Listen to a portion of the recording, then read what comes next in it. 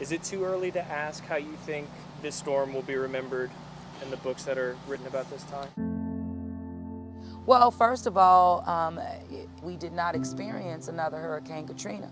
Our levees did not fail. Our people were not stranded on rooftops and didn't die from it.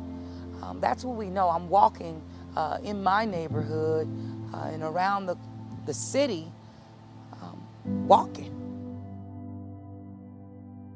We couldn't walk.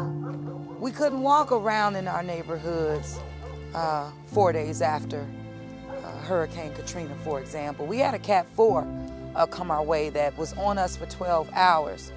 And so what goes on in my mind is infrastructure needs to remain a priority because we are seeing the positive impacts from what we have started. But we also know and are reminded that residents are our first responders, and they absolutely can identify the gaps and meet the needs of their neighbors in their community. And we're seeing that all around the city of New Orleans. And so that gives me hope. And then with restoration of power coming online, gradually that gives hope.